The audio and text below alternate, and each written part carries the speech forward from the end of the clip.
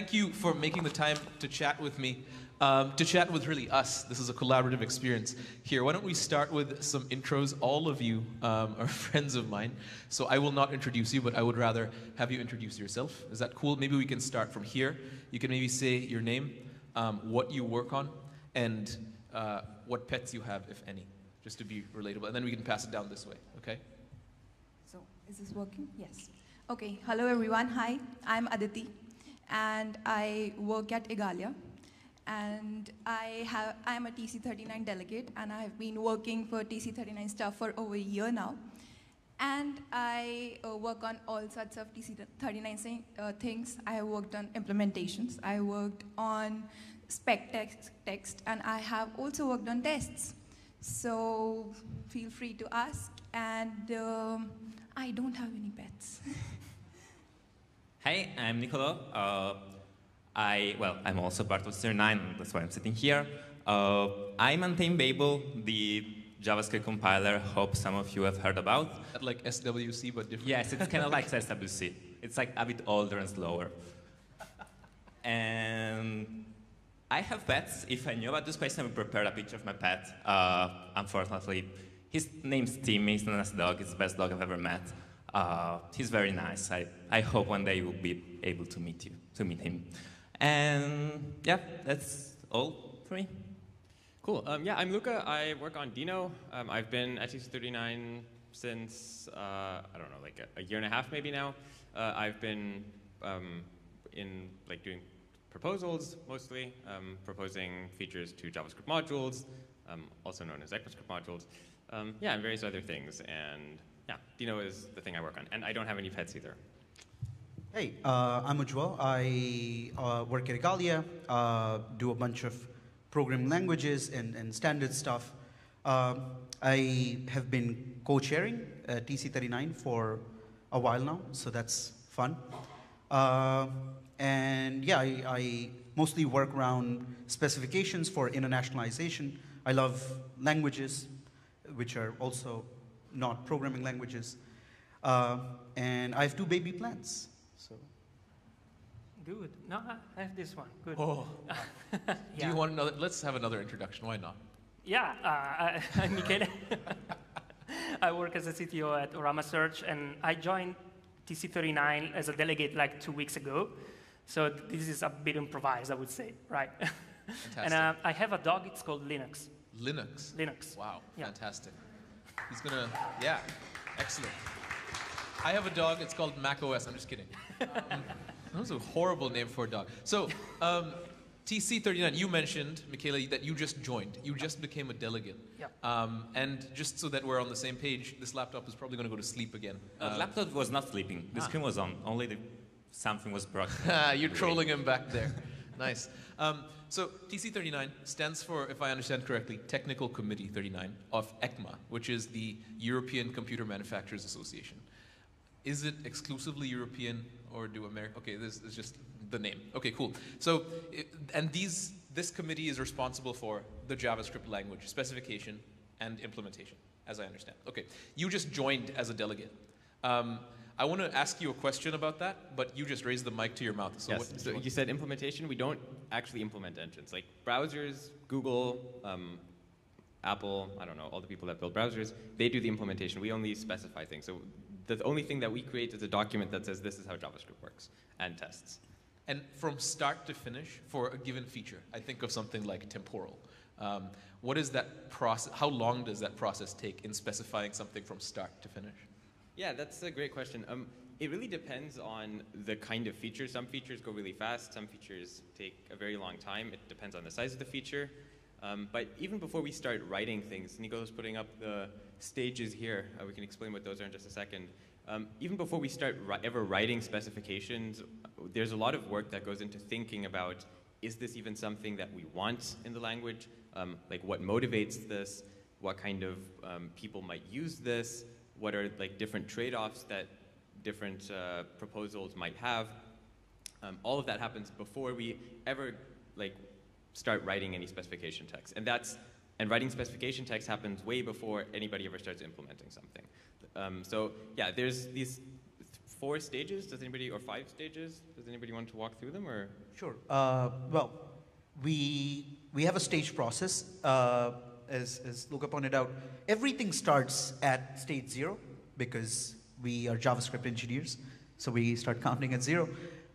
Stage 0 for me, it's just like an idea. At stage 0, something could just be, you know, a diagram on a tissue paper. Really, it's an idea, and it is an intent to solve a problem, essentially. The important part here is that rather than focusing on solutions, at this stage, the idea is to focus on the problem. What are you trying to solve? Everything that needs to be added to the language needs to solve some problem. So that's stage 0. It could be in your head, but things start getting official at stage 1. This is where we call it a proposal. So stage 1 is when you go to the committee and you say, hey, I've been thinking about this problem statement, and what if we did something about it, right? So in many ways, stage 1 is just a commitment by the committee, a very weak commitment by the committee to say, this is a valid problem, and we should start investigating this. Do you want me to do the whole thing? Or do you I think that's good. I think maybe one other thing to clarify is when we talk about the committee, what this means is there's a group of people, we didn't clarify this earlier, there's a group of people that meets every 6 to 7 or 8 Every 2 months? Every 2 months. 3 times a year remotely and 3 times a year in person, hybrid in person, from all different kinds of companies, from Apple, from Google, from Igalia, from Dino, people from OpenJSF, which represent Node. People from Orama. Yeah, exactly. A bunch of different people that all have various stakes within JavaScript, and we sit down together and then we discuss these proposals. So when we say go to the committee to do something, that means in one of these meetings, we call these plenary meetings, these are essentially like, 3 or 4 days long, everybody gives a bunch of presentations. That's what we mean when we say go to the committee and do something. Okay, and for the sake of time, if we can quickly summarize these stages. So 0 is just a napkin drawing. Right. 1 says this is valid, and then 2, 3, and 4. Right. At stage 2, we start getting more serious about things, right? 2 is when we start defining a general shape of the solution. So now we're starting to get to the solution. And it doesn't need to be completely perfect, but it is the stage at which we start really thinking about the problem in terms of what different paths we could take, what are the different ways to solve this, what are the different trade-offs which concern all of these different solutions. And that's done in a committee like with many people are part of that Right. conversation. And one very important aspect of what Luca just mentioned is that the plurality, the diversity of the committee and the stakeholders is very important. Of course, we have browser vendors and implementers, but there are people who rely a lot on JavaScript, or like huge libraries, huge websites that care about what happens to the language. So it's important to get everybody on board. And so all of these different parties are coming at the problem and the solutions now with their own like points of view, and we try to take all of that into account. One very important feature of the committee is that it works on consensus, so there's no voting. Everything that we do at any point with the language has to be agreed upon by all the members. Wow. So it's a very high bar. So I have 2 questions. That how many members are there roughly, if you have that information? And then the second part of the question is, are all members weighted equally? I assume yes, because of the consent. So how many members is that? How many people need to agree before something moves forward? So it's actually not that everybody has to agree, it's rather that nobody has to disagree. Okay. So there's, I think at any given meeting, like maybe 50 or 60 people at most, and out of those, maybe 20 or 30 actually speak, and the rest are sitting in the back listening. But part of ECMA and part of people who could join TC39, probably like 150 or something in total. Yeah. So there's a lot.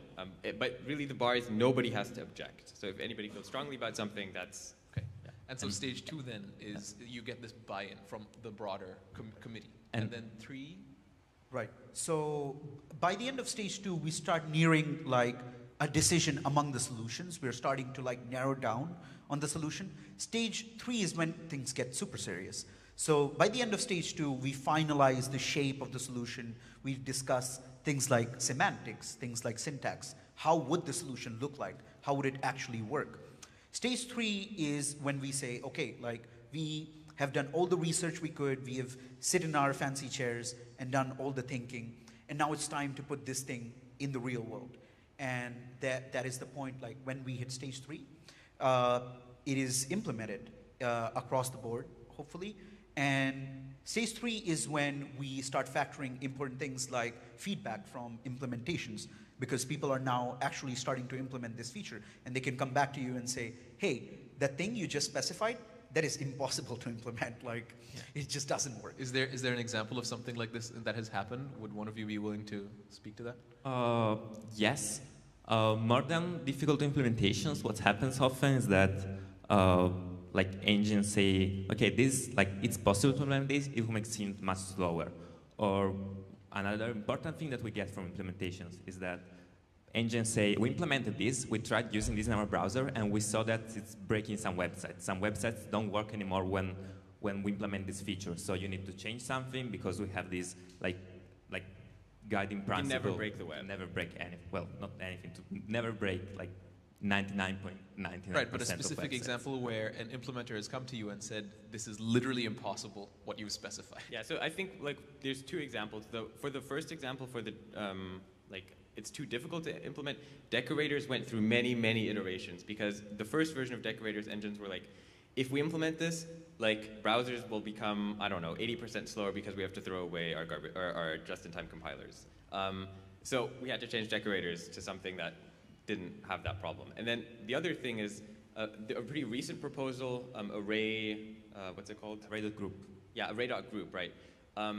There were some old libraries that, on older sites, that added a group function to the array prototype. And they did this in such a way that if the group function does not already exist, then they add on a new group function. And that meant that once we added a standard group function, those sites would not add their own group function anymore. And this new group function didn't behave exactly the same way as the old group function. So then those old sites broke. So what we had to do is we had to come up with a new name for array.group. And I think that's still ongoing. Yeah, we still don't have a name. Actually, the reason that array.group breaks is even more cursed. A very popular library was checking if group exists on this thing, then do something else, without even implementing their own group function. And so just adding group on the array, like, triggers some pattern that popular library was using many websites developed many years ago, and like that just break and stop working. Even if they didn't actually, like, they weren't actually using some grouping function or anything else. But things happen, and we cannot just break your website by introducing new features in the language. Yeah, so we're never going to just have like native CSS and JS as a thing. Anyway, cool, thank you. We're just before, so stage 3 is when it gets really serious. The spec is complete at this point, and it's all the committee signs off and it's ready. And then I'm assuming then the 4th stage is just covering it with tests, or what is that? The 4th stage is it's done. Okay, it's shipped. It's shipped, exactly. 4th stage, nothing happens in stage 4. So we're all using stage 4 JavaScript. Exactly. Okay. Yeah. And then tests, maybe Aditi can speak to that a little bit when they're added, but they're added in earlier stages already.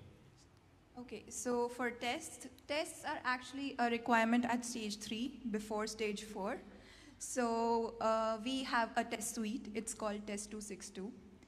And it's actually, Nicola is just going to put that up. It's actually one of the easiest way to contribute to the TC39. And I can explain more on Test262, how these are written, or we do want to discuss anything else before that. Actually, you mentioned getting involved through this test suite. Yeah. And I do want to come back to that, but you just got involved, Michele. And I think there's a prevalent question in the room, if I'm reading the room correctly. How does, is it a closed group of elite hackers, or is it something where, I or anybody else, if they want to influence the language, or if they want to get involved in these discussions, how did you join TC39, and is that in fact something that's open to anybody who's just interested in JavaScript? What does that process look like? The fact that I'm here proves that there's no elite. out there.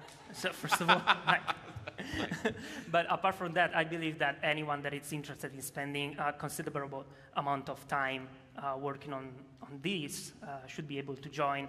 And of course, there are many ways. One way I'd like to quote, for example, Nicolas, who joined as an invited expert in the first place, right? So you've been invited from the TC39 itself, sorry. They reached out because of your work on Babel or something. Yes, yeah, as an influential person and as a lead maintainer of an important project for the JavaScript community, I feel like that's a good decision to invite someone like him for joining this.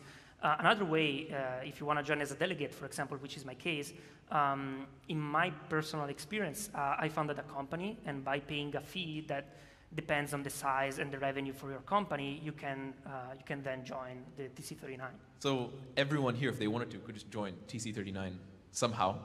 And I guess now it's better if there is Ujwal responding. Yeah, I think one thing important to note is that you don't need to join structurally ECMA or TC39 in order to start getting involved. I think there's a lot of work you can do, or like a lot of feedback you can give just as a developer. And of course, all these people who are designing these different changes are always, they are mostly very open to feedback, and they really appreciate like a community perspective, because what can happen is that sometimes, we were joking about this with Nicola the other day, when you're designing something perhaps even full-time for a long time, you tend to sometimes lose perspective, and it's very enlightening to have somebody from the outside just give you a little bit of that perspective. So there's so many ways to get involved. I think Aditi will soon tell you about writing tests. So that's a big thing. We need to make sure that everything that we specify is actually followed on the web. Otherwise, we get a mess of non-conforming browsers and other vendors. And yeah, so that's the sort of earliest levels at which you can get involved. And of course, you can then go on to be invited as an expert if you have like a very concrete stake in something specific, or you can join as a delegate if you're interested in like general purpose. Right, and that's the direction. You'd pay a fee proportionate to the size of your company to be a delegate. Excellent. But I also like to share, for example, we first met with Ujwal last year exactly here at BeJS Conf, and I was like, yeah, I want to get involved, and he started throwing me like, okay, polyfills. And I've been spending 1 year like providing coordination over creation of polyfills for internationalizations, basic features for JavaScript. And this is an amazing way to get involved and get up to date with what's going on. And you don't need to be a delegate or an invited expert to do that. Excellent. I want to speak a little bit, to have you speak a little bit to the testing setup and how that works, how tests are run, and I think more importantly, how people can contribute as like an in. And once that's done, I do want to open it up to you for questions. So now get thinking about the questions while we also dive into the tests. I just want to add 1 second that like Ujwal mentioned everyone can give feedback. Like I've been showing some pages from this TC39 GitHub org, and like everything happens on GitHub. So like you can just find a repository for every proposal. You can like open issues, and it's like collaborating for any other open source project. Like there is no some special like unknown form where things happen, or like it's all public here. So like you can just check and like give your opinions and like. That's an important thing. Like everything we do in TC39 is completely public, to a fault even sometimes. All the meeting notes about everything we discuss are posted to the public, and yeah, all the channels for communication are public. So all you need to do is join in. Okay. The only difference between like any other open source project and TC39 is that like things happen very slowly. Like you open an issue and people will respond to you and things will happen, but before you see anything concrete in browsers, it could take years, right? Like you need to be patient. Things don't happen overnight. We only have 6 meetings a year. There's a lot of work that happens asynchronously, but like every time to go between one of these stages, this can only happen at one of the meetings. There's 5 stages. This means it takes at least 4 meetings to go from stage 0 to stage 4, and it like rarely happens that fast. Right, so, and it's also that slow because you want to protect the web Exactly, and not just willy-nilly break stuff. yeah, we need to make sure that people have enough time to give feedback, that people can think about this. Like, there's a lot of proposals going on, and people don't have infinite time. People have other work that they have to get done. So we have to leave enough time for everybody to give the feedback, and Awesome. I think it's a good. Let's talk about tests. Okay, so for tests, so the spec text that we have, it's not actual code, and each engine implements it differently. So to make sure that the implementation is exactly how we want it, and it's the exact functionality, we have this test suite. It's called Test 262. And so the Test 262 has, like, we have tests for each and everything, almost every line of the spec text. And we wrote tests for this proposal, array.from async. And it's a stage 3 proposal right now, and I'll just briefly explain what the proposal does. So it's just array.from, but for async iterators, right? So when we started writing tests for this, we prepared a testing plan, and this plan actually shows that we cover everything, that we have some standard tests, we have tests for arguments, and for all the arguments actually. And so this is for all the arguments, right? And you don't necessarily have to do this, like have a testing plan, but it's a good thing to have. So now I'll just show an example test from this testing plan. Like, these are all tests, like 50 tests for a single, very small function. For a single function, yes. So this is how a test looks like. And I'll go through the test, like line by line, but just to match it with the spec. So we have, so the info here, if you can see it, it says if the map function is undefined, and like it just mentioned this specific line of the spec text that it's testing. So we can go to the spec, so this is the spec, there are the arguments, and there's the map function. So you can see line number 3A, and it says 3A BI, right? If the map function is not callable, we throw a type error. So that's exactly what this test does. And so the first 2 lines are just copyright and the license. Then we have the block comment, followed by 3 dashes. So the stuff in between this is YAML. And we have several keys.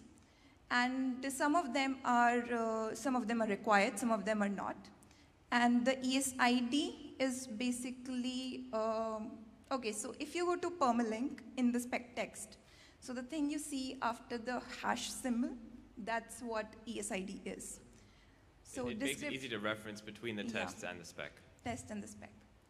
So the description is just 1 line, 1 or 2 line, which describes what this test is about.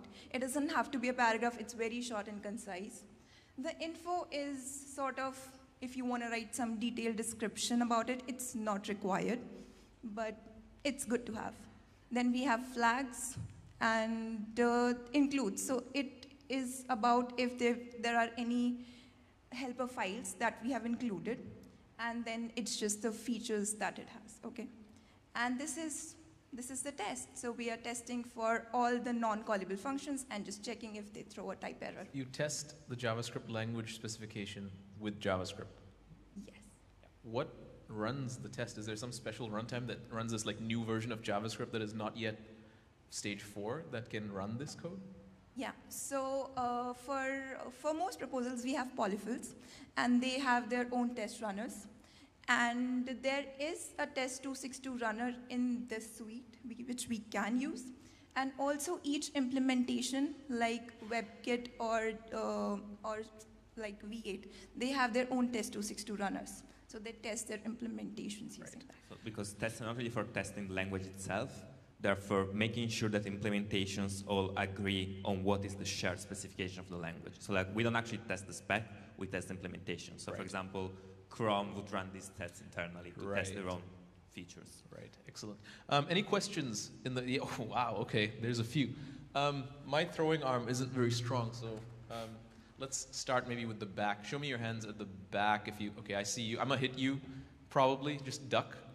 So, there we go. Nice, wow, good. Thank you. I just want to ask, who is sponsoring all this work in TC39? So the work is sponsored by the member companies. So I work at Dino, and as part of my, the amount of hours I spend every week working at Dino, part of that time is spent working on TC39 things. So it's the member companies, and like for example, Igalia is an open source consultancy. They are paid by people that, ask them to work on specific JavaScript features that they need. So they may be paid by those companies. In your case, you're the CTO of Amara Search, so like you will probably be paid by your employer,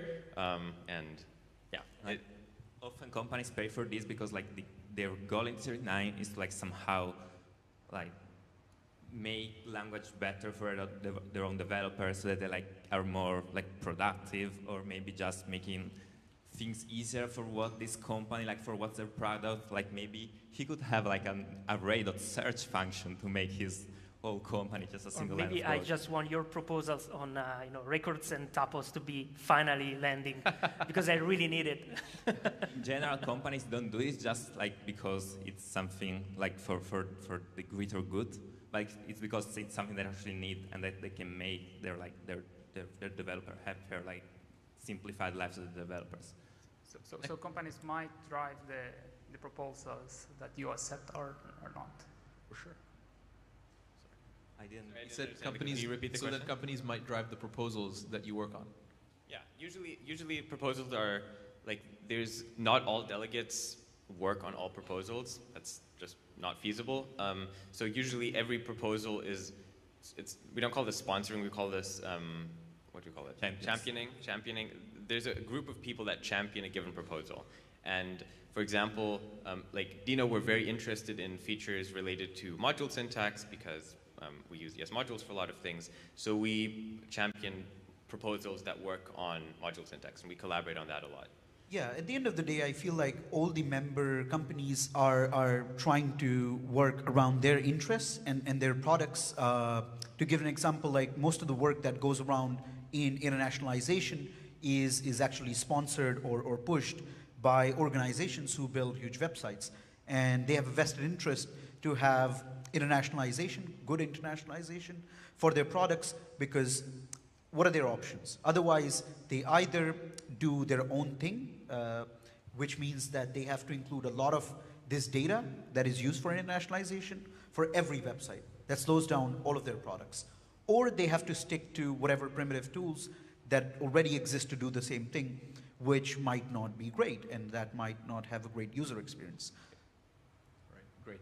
And the question, can you just throw it, man? I don't have the strength for that. Whoa, nice. Violence is happening. Got it. Hello.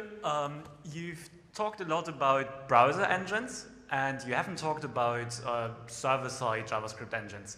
And I'm wondering how TC39 feels about WinterCG, the Web Interoperability Control Group. Yeah, so just to clarify, we don't represent all of TC39, so we can't make blanket statements about TC39 feels one way or another. TC39 is a group of people, so I can talk for myself. This is the equivalent of ChatGPT saying, as a large language AI model, Exactly. I can't have feelings about things. I may be slightly biased because I happen to also be the chair of WinterCG. For those who are not aware, WinterCG is a community group at the W3C that works on interoperable server-side JavaScript runtime, so making sure that programs that work in Dino also work in Node, also work in Cloudflare Workers, work on Nullify Edge functions, work on Vercel Edge runtime, and so on. I think it's great, but I don't know what other people think. So, like WinterCG and TC39 operate in slightly different spaces because the way JavaScript, as we all know it, works is that it's split into different parts. There is like the core part of JavaScript, which is what TC39 standardized, and it works the same everywhere. And then there are like all the web APIs and all the server-side APIs, and those are outside of TC39, standardized by their bodies, like W3C or WinterCG and others. So like we don't really overlap much. And this is not immediately obvious to everyone, so let me clarify this. There's a difference between what we call web APIs, which are things that are specific to browsers. For example, the Fetch API. Fetch API is not part of JavaScript. It's part of browsers. It's a web API. It's specified by WhatWig. WhatWig is another sort of standards group which only the browsers participate in, which other runtimes also may use, but it's not a JavaScript thing. It's a web thing. So there's sort of the split there. Right, the boundary between the engine and the runtime, effectively. Boundary is like, you have to ask yourself, would this JavaScript function make sense on my dishwasher? If it does, then it's standardized by 39. If it doesn't, it's probably in some other standards body. Right. We have time literally for one more question. So if you really, really want to ask your question, put your hand up like really high. Also, if you have other questions, feel free to ask us later. Exactly. You're around. So one more question. There we go. Kyle Simpson. Let's give it your best throw. Oh my gosh. Don't hit the there's a camera in the middle. They don't hit it, please. It's like target practice over there. All right. This is the last one, Kyle. Let's have it. I'm curious about stage 0 specifically, since many of the people in this room either don't work for a company that's a member or whatever. So let's say somebody has an idea for a feature. Maybe there's another language they've worked in and they wish this feature was in JavaScript, or they wish there was some additional idea. They probably don't have all of the backstory that TC39 has about maybe that idea has come up before, maybe it's been rejected for some reason. So what are some practical ways that somebody could actually get something to be a stage 0 considered by TC39 if they're not on it? They don't have somebody who's an advocate championing for them, but they would like their idea considered. Thank you for the question. There's, as you mentioned, to give a little background, the championing part is very important here. If you are not a member of TC39 already, then you can, of course, start working on new ideas, but you would need somebody who's on the committee to champion that proposal.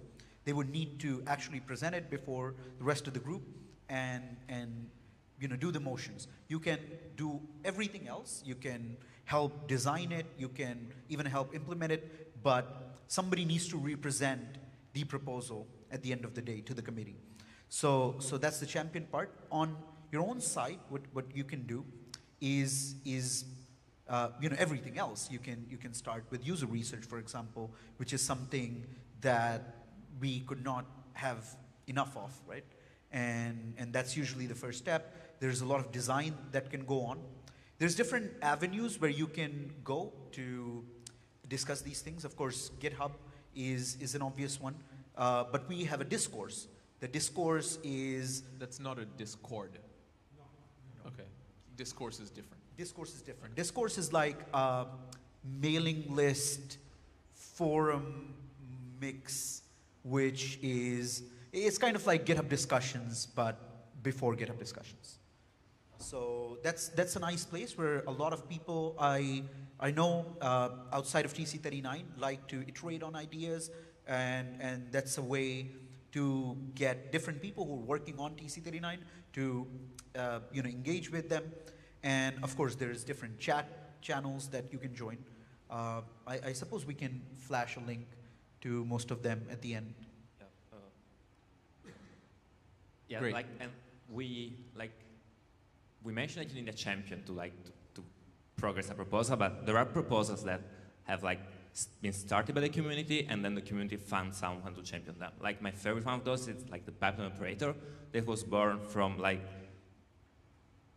normal people. I mean, from we're all normal people. Yeah, normal people. For people outside, from people outside of TC39, and then some delegates picked up the proposal because they've been convinced by those other people that started writing proposals, and they're slowly progressing through all these stages. That's fantastic. Great. That's unfortunately all the time we have for questions, but they're around for the rest of the day. I have 2 questions, and then we'll dismiss. And I think for the sake of time, I have one of you answer each question, and you can decide amongst yourselves who. But the first question, because everyone here is a JavaScript developer, this is a JavaScript conference. What is one very powerful tool that is a language feature that maybe not everybody knows about, that they should know about, that they can take to work and use daily? You mean about the JavaScript language itself? Yes. Something that TC39 would know, but we likely wouldn't. You whispered something into the mic. Generators are my most powerful feature I've ever used. Even if I've ever used them maybe 3 times, but whenever they were also the perfect tool for what I needed at the time. I'm not sure it's a feature, but how JavaScript works, if you know the event loop itself, it's pretty rad, if you ask me. So generators knowing the event loop. Ujwal, did you have something you wanted to add to that?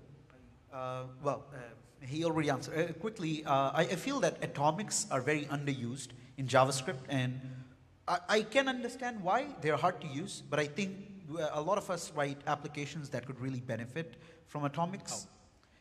Because a lot of operations that we're doing are very async and all over the place, and sometimes you need atomicity. Like if you're committing something to a database, you would absolutely need that operation to either pass or fail, but not be in between. Yeah. Okay, excellent. So generators, atomics, and knowing the event loop. Final question. I'd love it if you could answer this, Aditi.